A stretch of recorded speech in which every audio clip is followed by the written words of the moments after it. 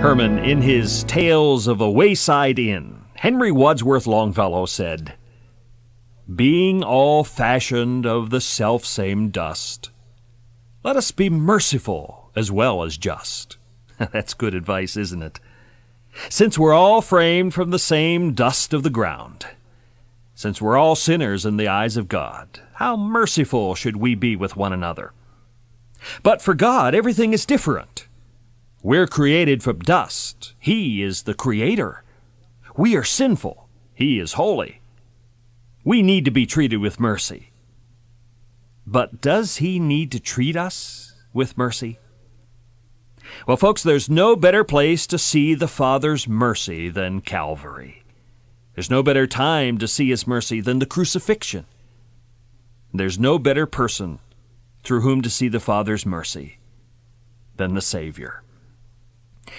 Mercy has many facets, but surely withholding the penalty that we deserve for our sins is one facet of God's mercy. It's interesting that God's mercy is usually linked with His love and grace. But God, who is rich in mercy, because of His great love with which He loved us, even when we were dead in trespasses, made us alive together with Christ. By grace you have been saved. Ephesians 2, verses 4 and 5. Mercy, love, and grace. These three met one day at a place called Calvary. It was the grace of God that enabled Him to forbear the cruelty that Jesus had to endure. It was the love of God that put His Son there in the first place. But it was the mercy of God that withheld from us what we deserved and laid it all on the back of the Savior. Now today in the broadcast, we want to see the mercy of God through the cross. It's here that we can truly see what God withheld from us. For what He withheld from you and me, He placed on our substitute, the Lord Jesus Christ. So let's begin today by seeing that the Father withheld pain from us, and He put it upon the Lord Jesus. Go back with me to that day of Calvary. Try to put yourself in the position of Jesus. He was innocent. He had done nothing wrong. Now, many suspected it that day, but the Father knew it. Pilate's wife was warned in a dream, and she counseled her husband to have nothing to do with that just man. Matthew 27, verse 19. And in the process of Jesus' trial, Pilate questioned the Savior's guilt. When the crowd clamored, "Crucify Him! Crucify Him!" 3 times Pilate questioned, "Why? What evil has He done? I find no reason for death in Him." Now you can find those 3 times in Luke 23, verse 4, verse 14, and verse 22. Finally, in frustration, you remember that Pilate delivered Jesus to the crowd with this disclaimer: "I am innocent of the blood of this just person." Matthew 27:24. While hanging on Calvary's cross, 2 others testified to Jesus' innocence. One of the malefactors said to the other in repentance, "We receive the due reward of our deeds, but this man has done nothing wrong."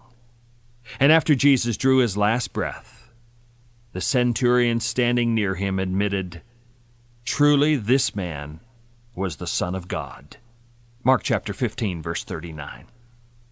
Although he was entirely innocent, nevertheless the Savior endured the pain that was meant for you and me.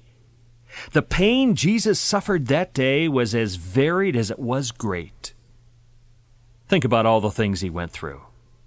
Think about all that the Father in His mercy withheld from you and me.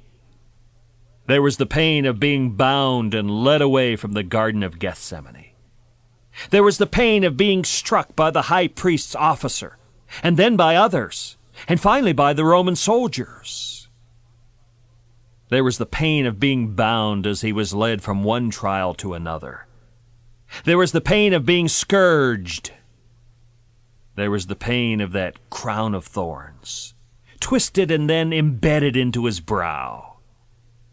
There was the pain of having to bear the heavy load of his cross through the streets of Jerusalem for all to see. And all of this pain Jesus had to endure before he arrived at Calvary. All of this pain the Father withheld from us and laid on his sinless Son. And once arriving at Calvary, the real pain began. Jesus was crucified. The famous Greek orator Demosthenes called crucifixion the worst form of execution. And Josephus, the Jewish historian, describes crucifixion as the most wretched of deaths. The pain of crucifixion should have been ours, because the penalty for sin was ours. But the Father sent his Son to be crucified in our place. He placed the pain of this most wretched of deaths on his Son, and he did it in mercy toward us. Listen to John's account of the crucifixion.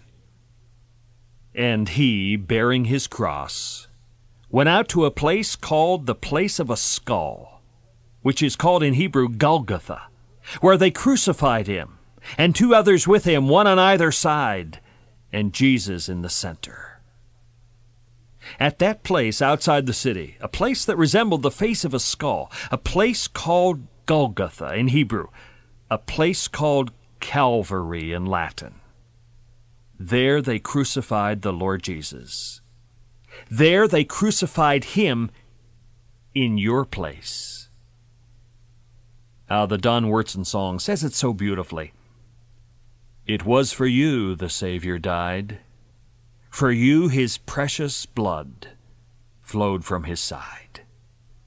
You see, folks, all the pain that should have been mine, God in his mercy withheld from me.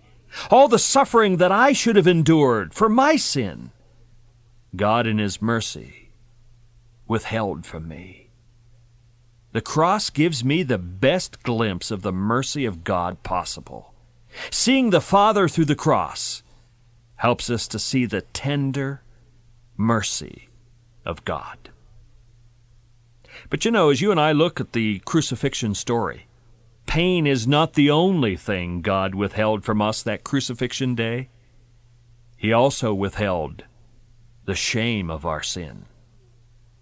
Read again those accounts of the cruel mocking our Lord endured at his trial, and the cruel mocking he endured at his crucifixion. It must have been intense. He was fiercely taunted as well as tortured. Now everybody got their licks in that day. The chief priests and their underlings mocked Jesus. They blindfolded him. They slapped him in the face, and then they jested, "Prophesy, who is it who struck you?" Luke 22, verse 64. The Bible says they spoke many other blasphemous things to him as well.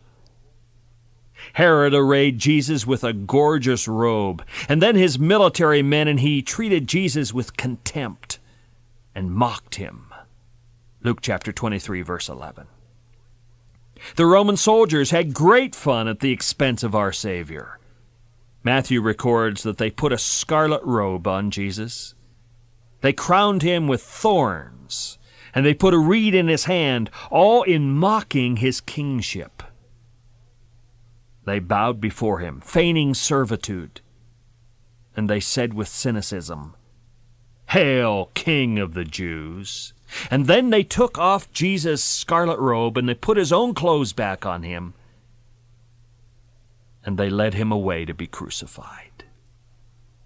When Jesus arrived at Calvary, the crowd jeered. "Ha ha! You who destroy the temple and build it in 3 days, save yourself and come down from the cross." Mark 15, verses 29 and 30. What a horrible day that must have been. The shame of the cross, all this taunting and jeering, all this jesting at the Lord Jesus. The chief priests chimed in. He saved others, himself he cannot save. Matthew 27, verse 44 says that even the robbers taunted the Savior. Now, if you've done any reading about crucifixion, you know, folks, that crucifixion was the most ignominious form of death known to man. There was greater shame with crucifixion than any other kind of death. The Jewish view of crucifixion is well known to us. Cursed is everyone who hangs on a tree. We first learned that in Deuteronomy 21, but it's repeated in Galatians 3:13. The ancient Greeks and Roman writers described the cross as the infamous stake. Sometimes they called it the criminal wood. You see, to be crucified meant to endure the most shameful of deaths. And that shame, like the pain, was meant for you and me. But in His mercy, God withheld that shame from us. It was for the joy that was set before Him, the joy of saving us from the penalty of our sin, that Jesus endured the cross, though He despised the shame. Now look again today at the pain and the shame of the cross, and you'll see the Father's mercy. For it was the Father who sent the Son to endure all these things for you and me. But there's more that the Father withheld in His mercy. Not only pain and shame, as intense as the pain must have been, and as dishonorable as the shame must have been, but the Father also withheld something much greater from us in His mercy. He placed on His innocent Son the penalty for our sin, and He withheld that from you and from me as well. That's what Christ was doing at Calvary. He was paying the debt for our sin. Penalty is the punishment that God imposes on people who sin. And since we're all sinners, Romans 3:23, we're all under the penalty of sin. Do you know what that penalty is? Romans 6:23 says the penalty of sin, the wages of sin, is death. You and I deserve to die in every way possible. We deserve to die physically and eternally and spiritually. We deserve to die because of our sin. That's the wage that sin pays. And God could not just look the other way. He could not just pretend that you and I had not sinned. He could not just excuse the penalty for our sin. It had to be paid. But folks, nothing stopped the Father from paying the penalty Himself. And this is what Jesus accomplished on the cross. In His infinite mercy, God placed the penalty for our sin on His dear Son. Jesus' death paid the penalty for our sin. God withheld from us the penalty and placed it on His own sinless Son. Now listen to this. It's 2 Corinthians chapter 5, verse 21. It is a very, very important verse. For He, that's God the Father, made Him, that's God the Son, who knew no sin, to be sin for us, that we might become the righteousness of God in Him. Listen to the words of the Apostle Peter.